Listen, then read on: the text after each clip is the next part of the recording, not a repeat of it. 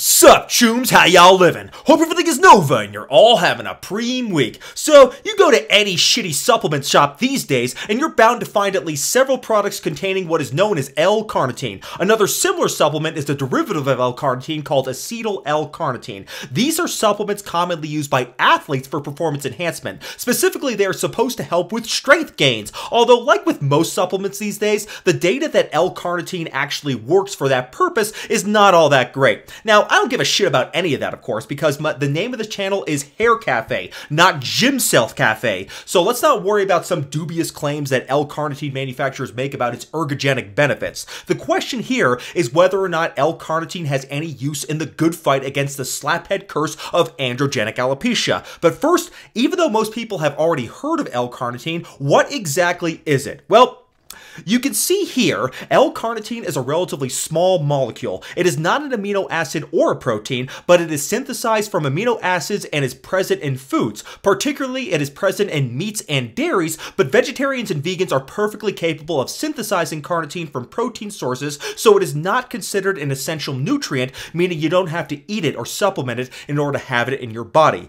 Also, many plants such as cereals, legumes, and tempeh contain carnitine, so there's very little reason why anyone would have to supplement carnitine for any nutritional purpose. Carnitine, though, it is still an important substance nevertheless, as it is involved in the metabolism of fatty acids in the cell's mitochondria. So, carnitine helps with energy production because mitochondria in our cells are what create energy in the form of ATP, adenosine triphosphate, out of oxygen molecules. Given how important carnitine is for metabolism in general, it was only a matter of time, of course, before someone asked the question about whether or not it could help with hair loss. So, it turns out that there is some early research that showed that carnitine helped with the healing of wounds and burn injuries, so this led a Dr. Kirsten Foitzik from Hamburg, Germany in 2007 to ask the question as to whether or not carnitine would have any effect on the growth of the hair follicles. After all, hair follicles produce hair at a faster rate than the fastest growing tumors, so they must use up a lot of energy in the process. So maybe, just maybe, carnitine would help with hair growth. So the result of this research in the question was published in this article here titled, quote, L-carnitine-L-tartrate promotes human hair growth in vitro, unquote. This was an in vitro study, meaning it was done on human hair follicles growing in a culture medium. So not as good as an in vivo study in humans, but still better than a mouse study, which puts it above 99% of all hair loss research these days. Anyways, the hair follicles grew over 9 days in the presence of L-carnitine, or a derivative of L-carnitine called l-carnitin-l-tartrate, also known as just CT. In the first set of experiments, it seemed that CT was more effective than plain L-carnitine, so the rest of the experiments were done with CT alone.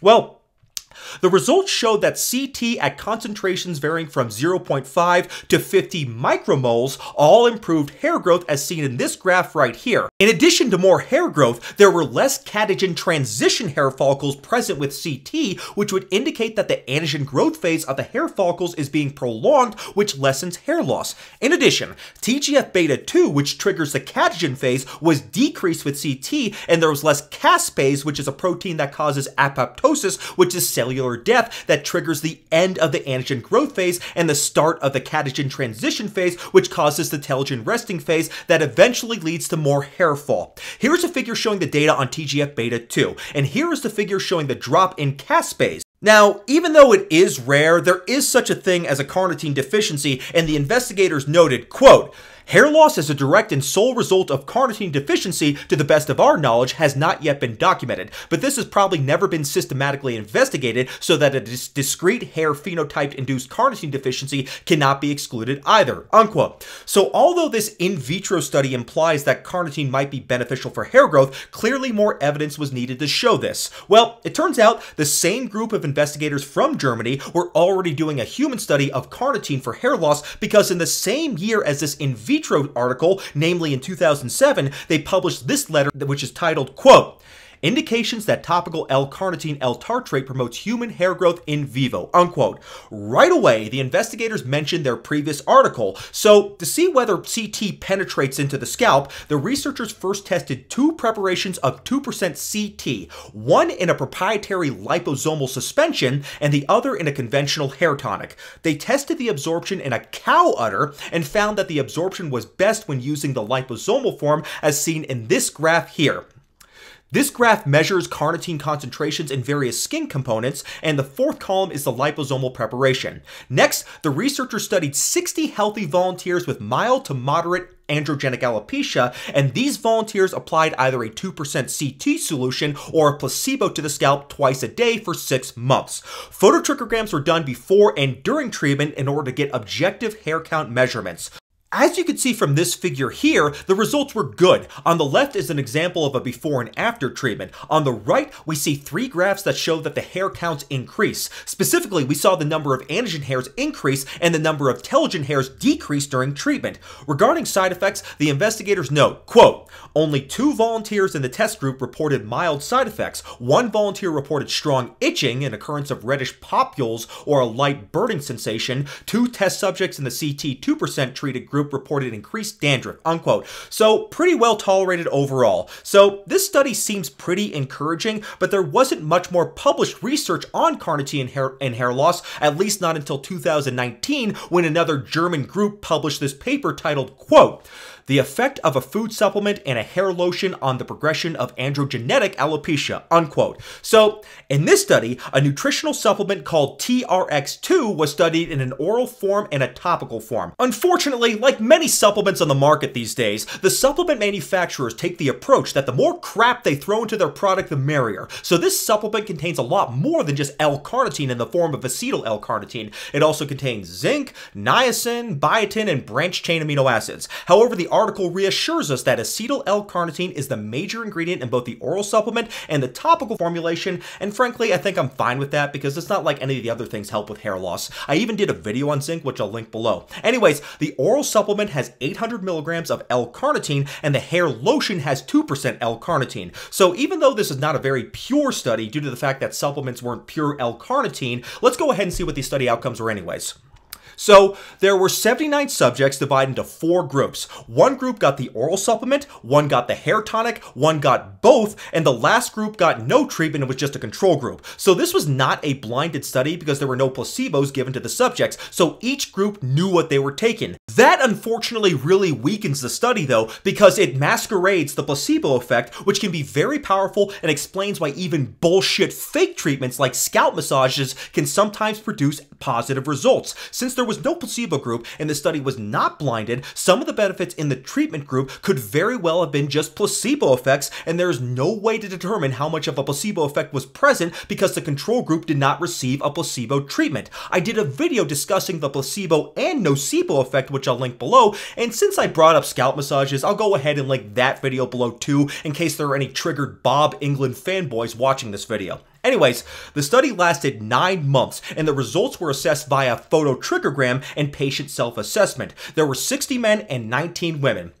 So this figure here shows the change in hair loss, but hair loss was assessed by counting hairs lost while the subjects were combing their hair. So it's not a very scientific method because it is pretty hit or miss how many hairs appear in your comb after you brush it. It can be influenced by factors like how vigorously you comb your hair, how many times per day you comb your hair, or even how long your hair is, because longer hair is more likely to get wrapped around the bristles of the brush and get pulled out. Anyways, not a great metric for measuring hair counts at all, but as you can see in this figure, the amount of hair loss went down in all 3 treatment groups, but went up in the control group. Again, since there was no placebo group, it's difficult to assess what the real effect of the supplement was as opposed to the placebo effect.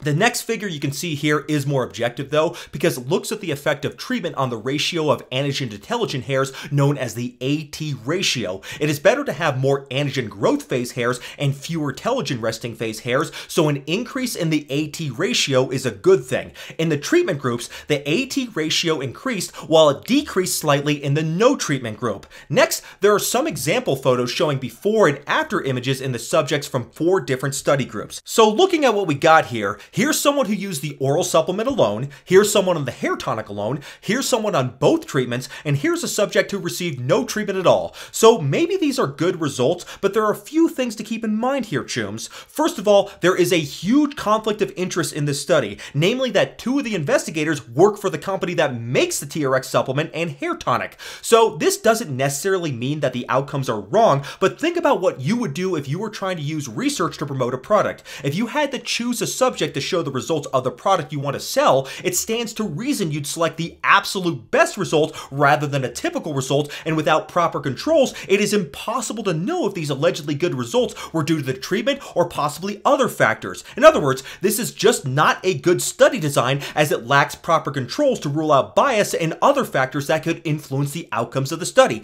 And even with these likely cherry-picked photos, I'm not convinced there is a real big difference before and after here. Photographic assessments can be influenced by many factors. We're talking about things like hairstyling, lighting, and even hygiene, and photographs like this can be manipulated to falsely claim that a product promotes hair growth. We see this in marketing all the time. So if there's anything positive I can say about L-carnitine, it's the fact that this study at least doesn't rule out the remote possibility that it could be helpful as a hair growth supplement. But the study design is flawed, and there is a very obvious bias given the conflict of interest of the authors. So where does that leave us all with L-carnitine? Well, it is part of a long list of theoretical hair growth stimulants that may have some interesting preliminary data, but are grossly understudied. Given the prevalence of L-carnitine as a supplement, I would at least expect to hear some anecdotal evidence by now that it regrows hair, but I haven't heard any of that, and the supplement's been around and been on the market for decades at this point. Also, there's no study comparing L-carnitine to minoxidil or finasteride in androgenetic alopecia, so it is impossible to know how good of a treatment it is, or even if it works at all. We also don't know whether using it in combination with the FDA-approved hair loss drugs would show any additional benefit. I don't care about people wanting to try new things, but nobody in their right mind should ever consider using L-carnitine in place of clinically proven treatments like finasteride and minoxidil. The truth is that the supplement industry isn't well regulated, and many of these products are overpriced considering it is debatable whether or not they do anything at all. Now, I wouldn't be surprised if there is eventually a greater attempt by the supplement industry, also known as Big Placebo, to market L-carnitine as a hair growth stimulant, but until they can show us some actual quality data, I wouldn't give them the time of day, and I certainly wouldn't give them my money either. So stick with what you know works and throw the rest of it into a paint bucket, because your hair doesn't have the time or luxury to fool around with unproven bullshit. Thanks for watching, my fellow hair loss witchers. I'll see you next time. Take care.